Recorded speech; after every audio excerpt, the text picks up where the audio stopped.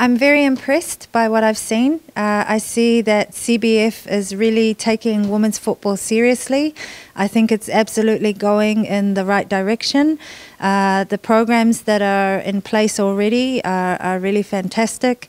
And I'm impressed actually by the different departments that have presented and the work they are doing. For me, I really wanted to learn actually what is happening in Brazil for women's football. What is CBF doing in order to develop it? And I learned everything I needed to know today. One of the things that surprised me in a very good way is the national championship for women. I saw that it was recently changed and there's now the 2 divisions. And I also understand that there are plans to expand this further.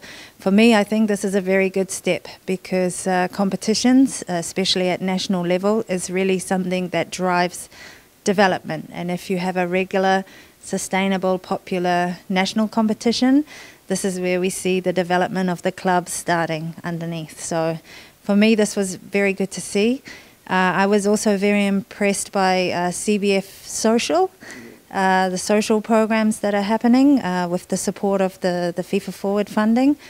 For me, this is really something that touches me a lot because we all know that football is a very powerful tool and it's our responsibility actually, CBF, FIFA, to use football in a powerful way to make a good impact. So this is also something I really like.